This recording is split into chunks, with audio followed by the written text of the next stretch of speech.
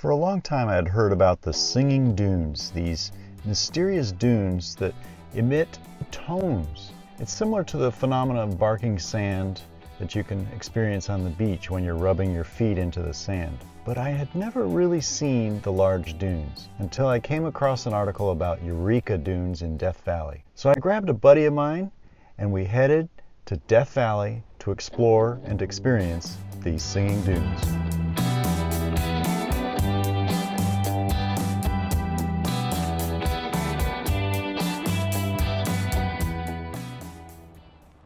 Now, to get the sound effect that we were looking for, you have to have the right conditions. And apparently it has to be really hot so that you can have a very nice dry surface layer on the dune. Now, below that is usually a layer that may be 1 or 2 meters thick, followed by a solid layer, well, relatively solid layer that's moist and much firmer. And therefore now with these 3 layers, you have that mid layer that is sandwiched between the surface and the deeper layer that is an area where the sound can resonate. And this is what creates the hum that we were after. Sometimes when the wind blows, the whole dune will hum by itself without any activation or human influence from the top. So what we were going to try to do, because there was no wind today, was to try to set up small little avalanches on the top that would activate and trigger some of this hum. Pretty awesome out here. This is phenomenal. Nice time of day to be out here when it's still cool. But during the day we're expecting possibly up to 100 degrees. We'll try to get some humming of these dunes later on.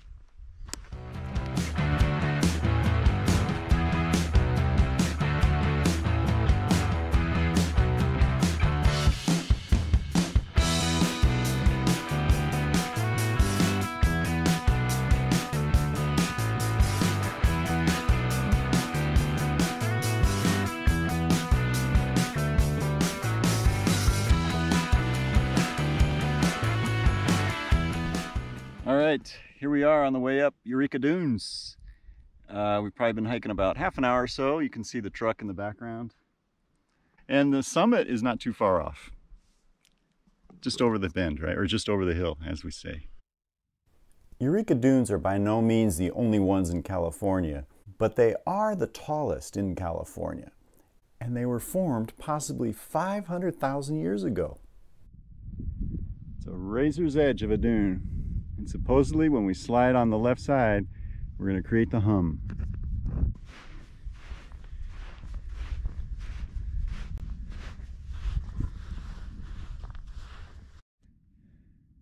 Okay, now we're on the summit and you can see a smaller dune field to the north.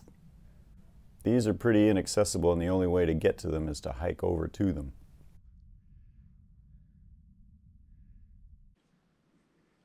All right, let's try for this humming sand. Let's go.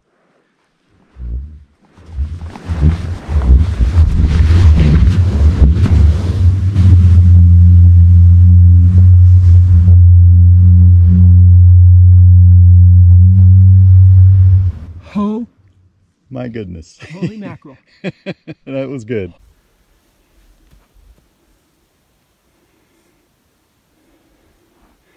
So the ripple marks stop, and then you get your steep slope down. Well, we have one more thing to do to verify the layers that are beneath these dunes, and that is to look for the stiffer moist layer.